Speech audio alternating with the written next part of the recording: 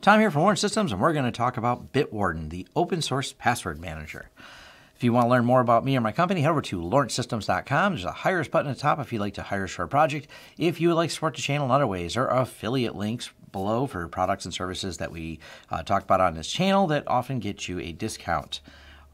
I don't have one, though, for Bitwarden. And this is me talking about Bitwarden because we switched to it. There's no paid endorsement. I know no one at Bitwarden. I'll just make sure that's out in the clear there. I will disclose ever, as always, if something was ever a paid endorsement. But my positive review of this, I'll just let you know, yes, I like it. Yes, I use it. For those of you too long didn't watch people, it's a great password manager. Now, previously, I've done several videos on LastPass, and to my knowledge, there's no known flaws in LastPass. I'm not switching because I know that there's some major security problem with it, and I've also done videos about security problems found with LastPass and how fast they were at fixing them was really impressive. It's a solid password manager. I don't think LastPass is a bad product, but when possible, I always like to prefer an open source product. And a lot of people have asked me why I'm not using Bitwarden. Well, my first answer, which was solved, was the fact that Bitwarden was not code audited. And when companies make a new product, it doesn't necessarily mean I'm going to trust all of my most important passwords to that product. That's obviously, trust has to be earned, and in security, trust has to be audited. Make sure that was this program written in a secure manner. Now, both LastPass and Bitwarden, LastPass being one of the first to market, making them one of the biggest and why they're so popular, and they do make a good product. It stores the passwords in a vault, so there's supposed to be, and to my knowledge is, a zero trust. That means zero trust is you decrypt within the browser, so the passwords are decrypted by you through a master password and not the LastPass system itself, or in this case, Bitwarden. So what they're going to, each of these companies do is have a business model where they handle passing and storing the encrypted vault, and your master password that you set decrypts the vault with them having zero knowledge.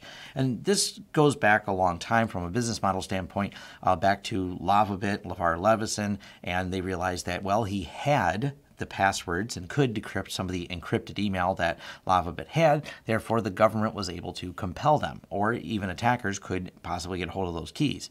LastPass decided in their earliest inception that they would encrypt it without knowledge of understanding what the passwords are, because you can't compel LastPass to give up a password with all the information in it if they don't have it.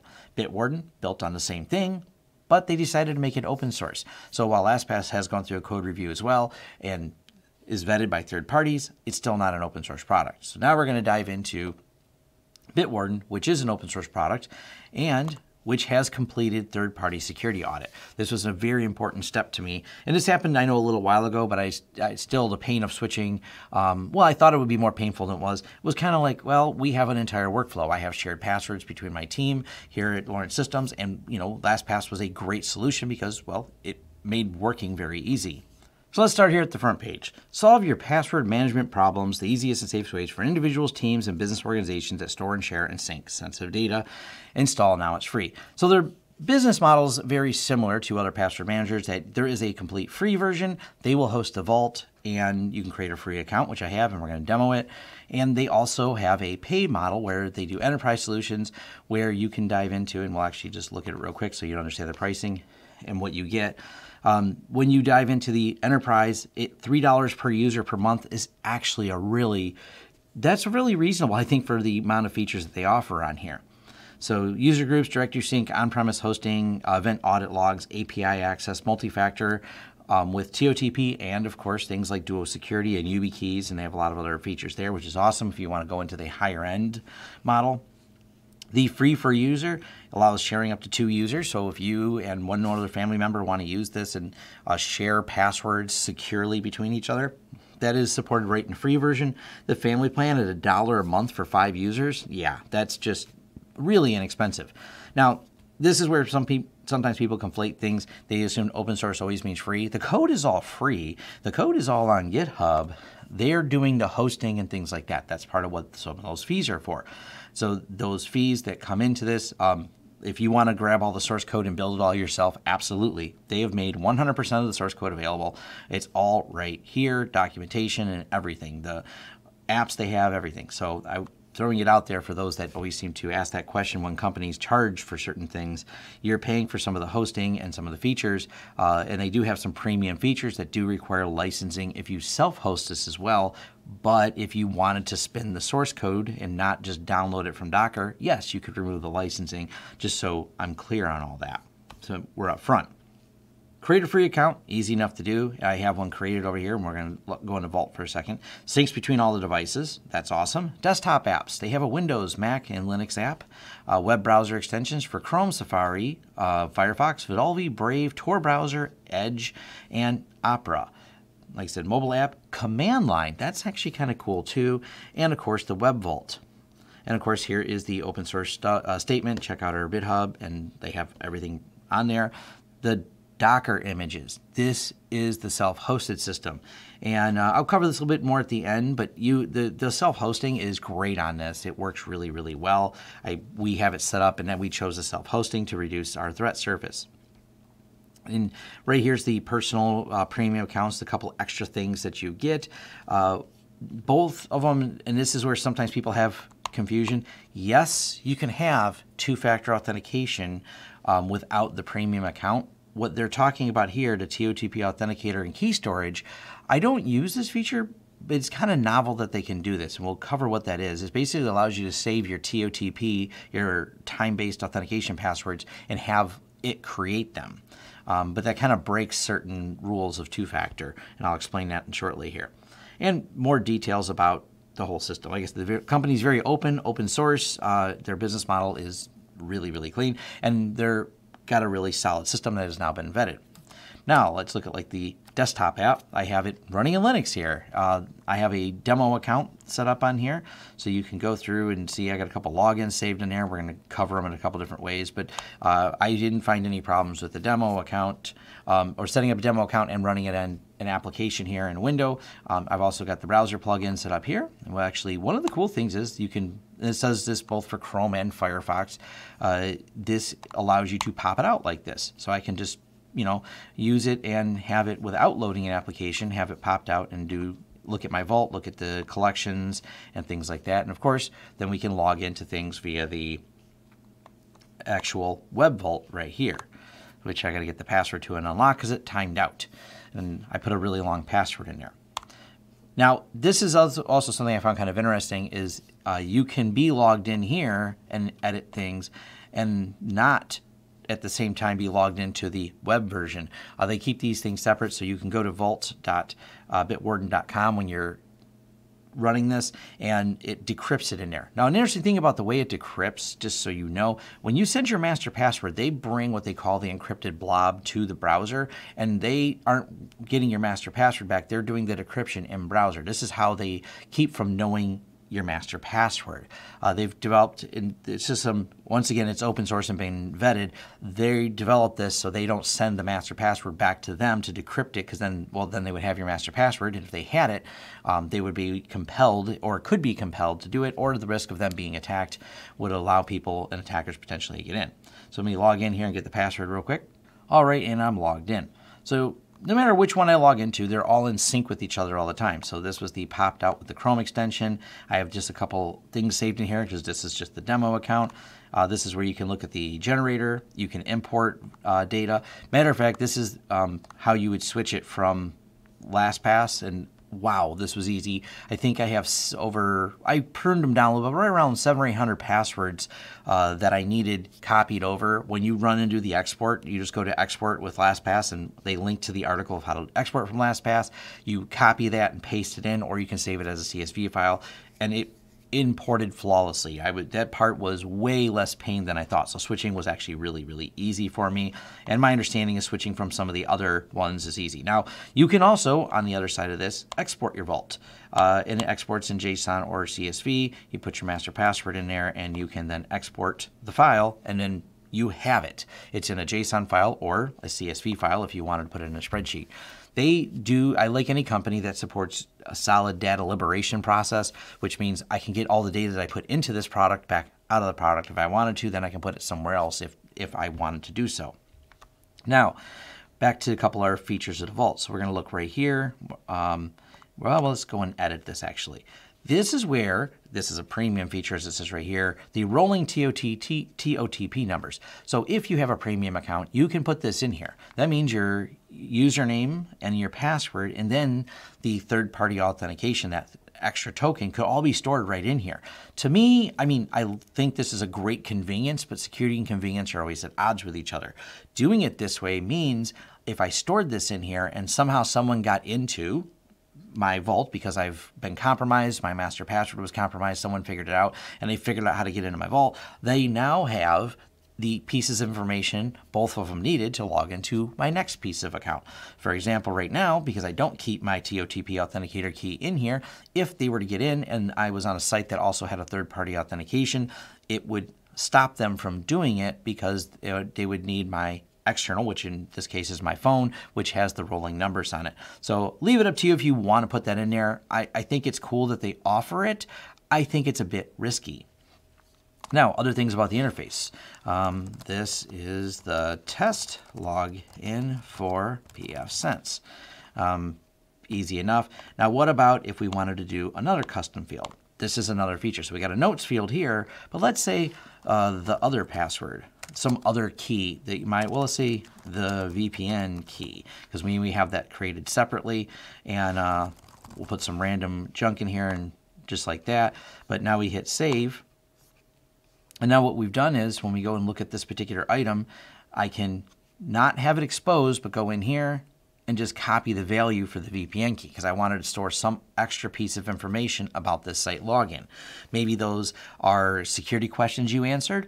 This can all be stored in here. Maybe there's some other pieces of information that are pertinent to whether it's a firewall, like I'm doing as a demo here, so it's a pfSense box, or whatever that is. Sometimes sites have a few extra questions they want to ask, and maybe you want to have those as a text. Maybe you want to have those as hidden to copy and paste the answers in a series of questions that you answered. Now, not answering those questions the same on each site when they ask you, like what your mother's maiden name is, this helps do that. So you can come up with a random answer for every website. So too many places use that, mother's maiden name or some type of arbitrary information that you can probably find about a person.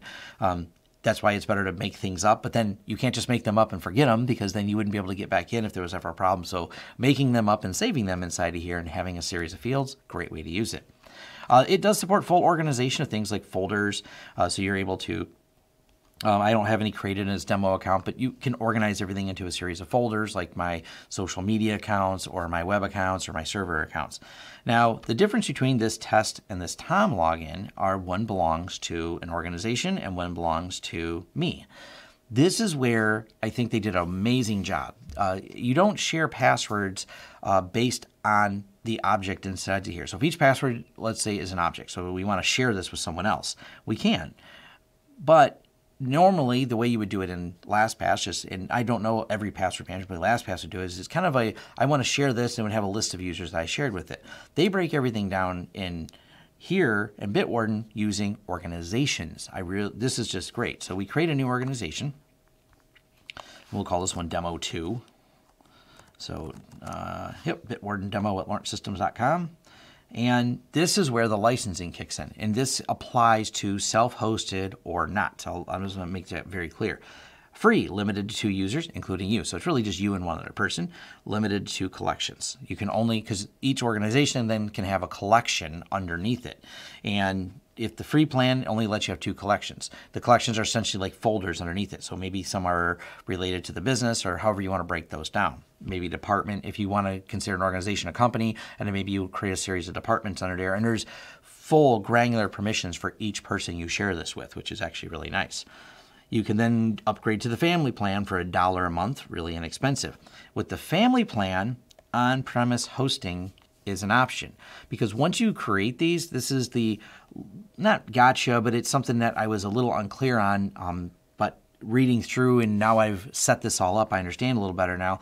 You can get an on-premise license. The way you set an on-premise, if you want to self-host this up, is you would create this here, create the account, buy the family plan. Even though you're going to use self-hosted, you still have to create an account with the same name. So the username is going to be your email address. So I had to create one with my email address at Bitwarden. I had to buy the plan, even though I don't keep it in their vault because I'm hosting it myself. You have to buy the license here. then you get to download and export the license, and then you import it into your self-hosted, and the email addresses have to match. Just FYI on that. That was the part I was a little bit fuzzy on that maybe they could add to their documentation. Teams. Teams is cool, but downside about Teams, the on-premise hosting part, missing. So for a business, I was thinking, hey, the Teams account seems like what I want. Oddly, you don't get to on-premise host this. So you can buy the Teams account and host it with their vault, but Teams doesn't allow you to download the license. Neither does the free plan. You can't create an organization without a license for the on-prem. So you had to go with the enterprise one, which does have on-premise hosting, but at $3 a user per month, it's really reasonably inexpensive. So that's for a business use case, that's just, yeah, great price, especially because you get all these features that you want for a business anyway: unlimited collections, share with unlimited users, and control user access with groups, track changes and log audits. They give you, well, all the business and enterprise class tools you want to create a shared password manager that they don't even host. So yes, I said in the beginning, they're a trusted company, but if you want to reduce your threat service more, you don't even publicly expose your Bitwarden server in any way. That way in the future, if any flaw was found, you have self-hosted this, and the only way accessible in the way we set this up is internally with the VPN. So it's completely locked down to an internal network with a lot of access restriction rules around it. Therefore, reducing, if there, for example, was a flaw ever found in Bitwarden, I'm sure they would be quick to fix it, but not having it exposed means there was never a chance to exploit that flaw. So there's important reasons you may want to do it. It's not for everybody, and matter of fact, their hosting, I set up some demo accounts and tried a few things with their hosted version. Matter of fact, I moved all my personal stuff that games and stuff I play all to their hosted version that they offer the hosting for, and bought it as a premium, and I'm thrilled with it. It works great. It's fast. I've not had any issues at all. They seem to have a really solid platform. So with all that, go back over here, and how do we get things in and out of there? Well, it's kind of a one-way operation. I bring that up because right now I own Test, but the demo org here owns Tom, this other login. And so when we log in, and we'll actually go here and log in and out, just this was handy to have. So if we want to log in, we've got two options because I saved two different passwords here. So we got the Tom one, which we can log in right here. All right, now logged in. And then we're going to log out. And this can be really any website. This was just handy. I happen to have this sitting here with pfSense. We did the login over here with the little button, and now we're going to log in with Test. And we can log in with that. Now, Test is owned by me, but anyone who I shared in the demo organization. So we look at demo org, and we can invite some user. We invite this user. This is the owner. And so I have full permissions, but then the demo user, another menu would pop up and let us granularly control all the permissions of who can see what inside of here. I didn't want to show this on mine because it has all of my staff's email addresses in it of how we delegate this out, and that would be more than I'm willing to share today in terms of that. But then you can break down with that premium one, each one of these. You can go through and granularly give permissions. But once this gets moved into, and let me show you how to move something in there. We'll move Test in here now as well. We're going to share what collection, default collection over with demo. You could have as many collections as you want, however you want to organize them. This is a one-way operation.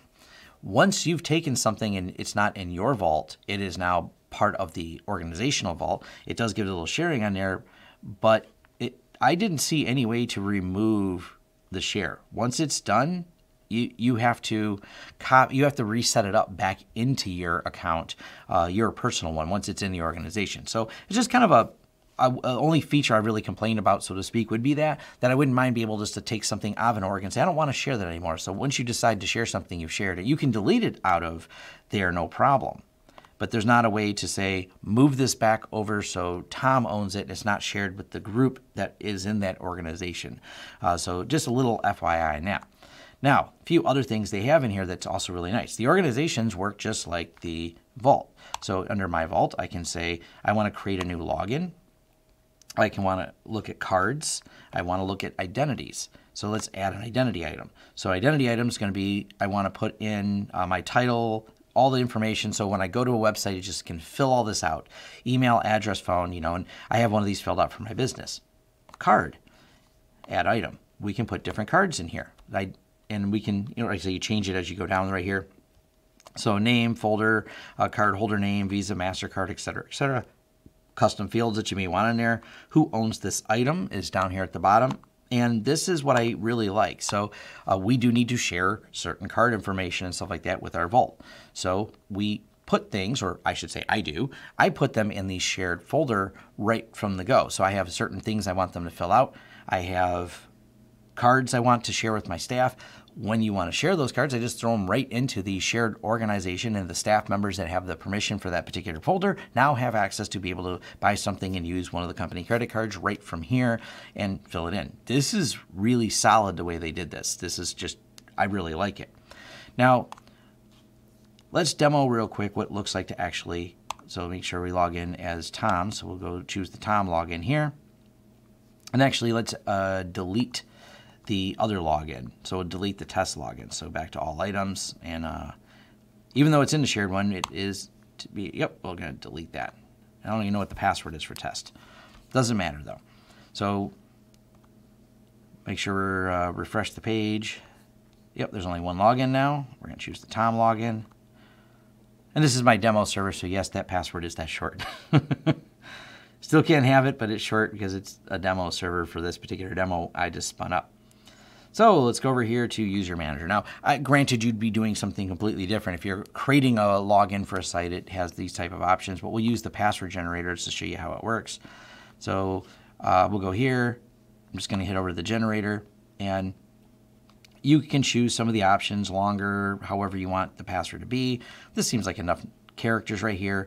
Do you want it to have which characters, uppercase, lowercase, minimum amount of numbers, special characters, avoid ambiguous characters? There are plenty of little options that you can do there.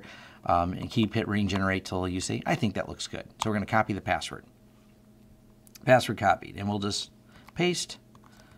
Now, because this field is labeled password, just by me hitting save here, even though I've already got Tom saved, it says, should Bitwarden remember this password for you? Yeah, save it.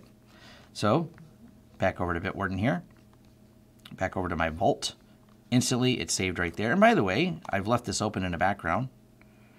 It's saved right here. It is in sync. So as these changes are happening, the Bitwarden tool right here is syncing all of it, and it's working all in real time for anything that we add. And now I can have this in my vault, and we can see the password it generated right here, be able to view it, and away we go. It remembers the thing. Now, something about match detection is kind of cool too. This is really nice that they have this built in here. You can change the default rules on it, but you can have things like, I want it to be an exact match for this. So only use this password when I'm at this particular URL, or you can edit it so this, or URI is exactly this. So you can say, I want it to be exact match for this. And this is kind of a nice feature as well, and that you can do this on, easily do this on a per item basis. So I really like that. Now, the last thing I'm going to talk about, because I mean, we're going to do some of this. It's these are a couple other premium features that I guess we can cover real quick, like expose password report, reuse password report, weak password. No, they don't just send your password to have it been pwned. They create a hash of it and do a hash comparison. So I thought that was nice that they built those things in. That's definitely really cool. And under the settings, this is where you have some of the other options, the change the billing options, lock options, your organizations, everything else, billing, two-step login. They support with the not paid, this is a 100% free one here, Authenticator app, and I'm using not Google Authenticator, but Authenticator Plus. I don't know if I did a video on it or not, but it's a great app to use for doing TOTP authentication. But they have all the support for that. You can also have your verifications emailed to you, but this is way better to do something like this right here. But please note, if you ever lose the password to this or lose your Authenticator app key and all that, you're not getting back in. They can't help you. They don't have your password. So it's really important when you set this up initially and create the master password that you just don't lose it. Now, finally, let's talk, though, about how you self-host Bitwarden. And this has been great. Let me close this window, but yes, they have a bug bounty program. I guess we can just mention that. Worth mentioning for sure. All right, they have a breakdown for, like I said, they have license fees. Those license fees, well, they do apply to self-hosting. I just want to reiterate that. Just because you're self-hosting it, you would have to recompile the code to remove the fact that it requires a license for certain other premium features. The code's available. Have at it, guys. Installing and deploying this.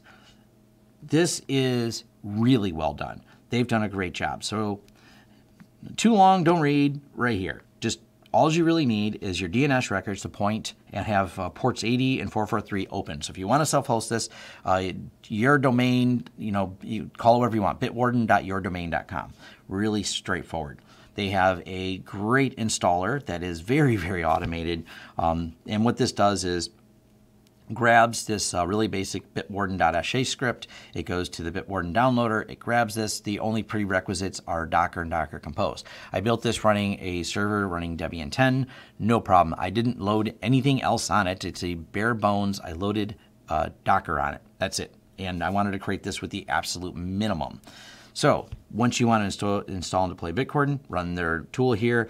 Then you run Bitwarden install, start, and away we go. And they have a couple options of how to do this on PowerShell, how to do this if you want to adjust things. Now, this is a part that I think is really great. They did an excellent job. Now, this is best practice in Docker. Anyways, they do a solid job of separating data from runtime environment. So when you build this all in Docker, and this is, to me, absolutely great. Like I said, I'm just happy with the whole way they have, here's how to set up Docker, Docker Compose, install the Bitwarden. We're going to run through some of this. But they have, and it grabs all the proper Docker images that are nice, built, compiled. You're not compiling any of the code, but they create a separated data folder. So your data folder is located in wherever you download and install this, and then Docker runs. The Docker images get updated whenever there's updates, but your data stays safe.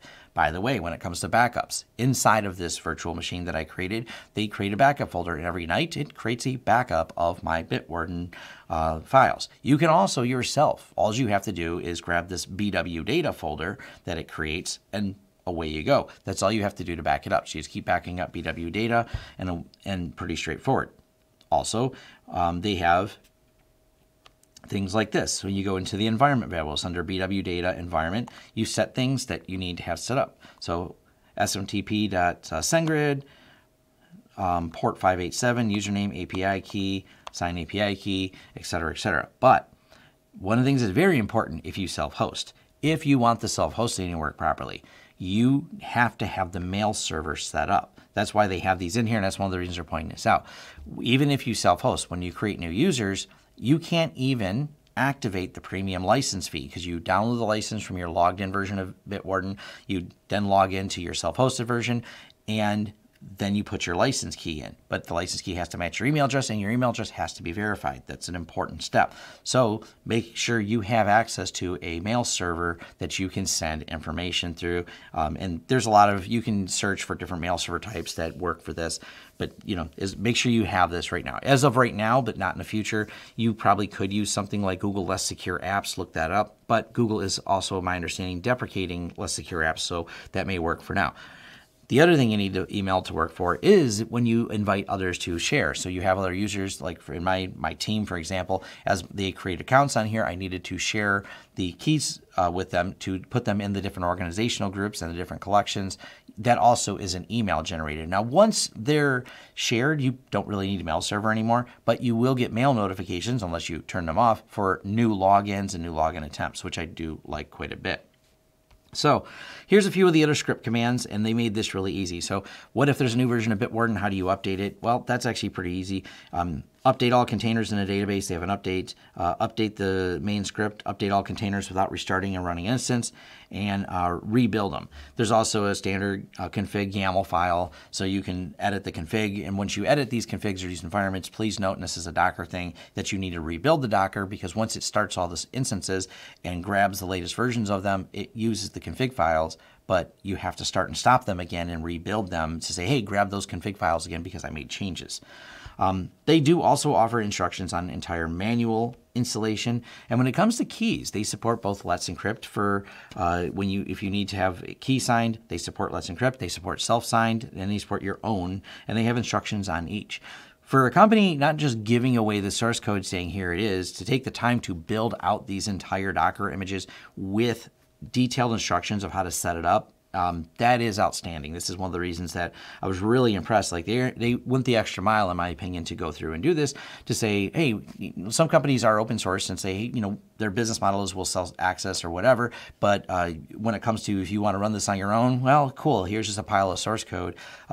They don't always take the time to build really solid, detailed instructions on how to set it up, how to update it. And they kind of almost encourage you, for those of you that want to self-host, awesome, away you go. Now, a couple notes about the self-hosting. Self-signed key versus Let's Encrypt. So awesome, they have Let's Encrypt. But if you do this and you set this up on your server, whether it's hosted in the cloud like DigitalOcean, or if it's going to be on-prem like we're doing within our own stack, you do need to have your DNS records and Let's Encrypt posted to get a signed cert, or buy a signed cert somewhere and install it. And like I said, they have those instructions there. The reason you need that is if you want the command line app or you want the desktop app to work and you don't want that error to come when you go in the browser, it needs to have that signed cert. But those desktop apps don't have a bypass for unsigned certificates. So an example is going to be, and I'll pull this up for just so you guys understand. So we're going to go here, and this works for any of them. So we're going to go to account and log out. Yes. And then we're going to go settings, and you put in the server URL right here.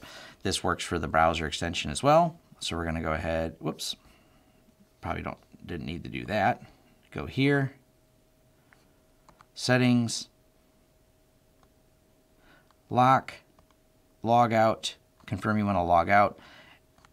Same thing up here. There's where we can go and put in whatever it is, HTTPS, and if you leave it blank, it goes back to the Bitwarden vault. But if that does not have a properly signed certificate, it won't work. It will work in the browser. It will work with the browser extension. It won't work with the command line app, and it won't work with the desktop app, and it won't work with the mobile app. So if you choose to go self-signed certificate when you're hosting this, and you just don't want any exposure, that is a limitation you will run into. Granted, you could recompile these. You could, set the flag in there to allow a self-signed cert, or you can take a self-signed cert and add it to your trust store of each device that's going to attach to it. Those are other options, but I wanted to throw them out there and just mention that because that was something I thought was not really a terrible thing, because obviously using self-signed certs, it's a good thing in some ways, because if you had a signed cert and all of a sudden it wasn't signed because maybe your server got hijacked or something like that and a cert change, it's probably good that it prompts you and doesn't just log right in. The other side of that is I think you should be able, if you're advanced enough to understand how to set up a self-hosted Docker image on a server, that you should be able to say, you know what, I want absolutely no exposure. I don't want anything but my own certificate that I generated inside of here. And I don't feel like loading it in a trust store. I should be able just to, log into it locally. I don't know. I'm probably being nitpicky about that, but throwing it out there. But my overall, like I said, my feelings on Bitwarden, I really like it. It's got a lot of features. When you compare it to LastPass, it has really everything I had in LastPass I now have in here, but more. The way it handles organizations is a big plus. I don't use this feature, but maybe I should. I haven't really played with it. It does have a PIN option, which is kind of cool. So instead of you typing your master password each time, you can have a PIN in the browser. So you unlock the browser when you open it with the plugin, and then you only have to type in a shorter PIN number. That way, each time you want it to load a password, you have to put a PIN in that's shorter versus typing your longer password when you want to have it more secure and locked. But I'm absolutely... I don't mind typing the longer password, and my own habit is even after I push my computer away, I press the lock key to lock it out and frequently close thing. That's just good security practice, because then if I get up and walk away and I left my password manager login, someone could obviously go in and start looking at passwords or something. Yeah, maybe I'm getting a little overcautious, but when you handle a lot of people's secure information, I don't think you can be too cautious. But my overall, I love the product. I'm happy with the self-hosted. Like I said, to me, self-hosting it reduces the threat surface if you're not exposing it to the internet. If you are someone who's not sure how to update Docker, or you don't keep your server itself very secure because you're just not familiar with those things, in my opinion, is going to be, if those are not things you're familiar with, then you are making a less secure product, and you're probably best left to the folks at Bitwarden to keep the product up to date. If you're experienced enough to start following these instructions, set up the server, get everything set up properly, you are doing better. You can really reduce your threat surface and have it completely locked down internally and do all kinds of restrictions on it that maybe you wouldn't be able to do there. But so that when it comes to security, it comes down to what are you comfortable with? Where is, your efforts should be put? It's not something I can easily answer for people. People always ask me, is a self-hosted more secure? And I have to say it depends, because I've seen people self-host apps and make tragically bad mistakes, and they don't know how they're doing it. They actually create a bigger security hole for themselves, especially with the risk of, let's say you have a server that you don't keep very well, it gets compromised, has some type of malware on there that then grabs your master password and lives there silently while they slowly creep through all of your passwords because you did not properly secure your server, and they were able to start listening to all the traffic and manipulate your server. So your skill at locking down a server is going to be very dependent whether or not you should be the self-hosting of this or not. And of course, if you're self-hosting and you're not exposing it, well, then you've reduced the risk. So even if you're not good at it, they still have to get inside your network. So that does create another barrier. So those are my overall thoughts on Bitwarden. I'm really happy with the product. If there's questions, comments, concerns, great. Let me know. I'm going to have this linked over in my forums. It's a great place to ask questions. Or if there's troubleshooting and things like that, I'm willing to help a little, but they do have their own support and discourse forums. So I highly recommend if you have a lot of troubleshooting problems with it, because I didn't have problems with it. I thought the documentation was good and it just worked, and I was so impressed with it. They have support forums that have discussion. They also have a subreddit where there seems to be a lot of people answering questions as well. So go to the Reddit/r/Bitwarden and have a discussion with the people in there too. There's a lot of Q&A. Just read through. So don't believe me. Look at other people's thoughts on the product and everything else. And it's great. So it gets a thumbs up from me. Thanks. And thank you for making it to the end of the video. If you like this video, please give it a thumbs up. If you'd like to see more content from the channel, hit the subscribe button and hit the bell icon if you'd like YouTube to notify you when new videos come out. If you'd like to hire us, head over to lawrencesystems.com, fill out our contact page, and let us know what we can help you with and what projects you'd like us to work together on. If you want to carry on the discussion, head over to forums.lawrencesystems.com, where we can carry on the discussion about this video, other videos, or other tech topics in general. Even suggestions for new videos, they're accepted right there on our forums, which are free. Also, if you'd like to help the channel out in other ways, head over to our affiliate page. We have a lot of great tech offers for you. And once again, thanks for watching, and see you next time.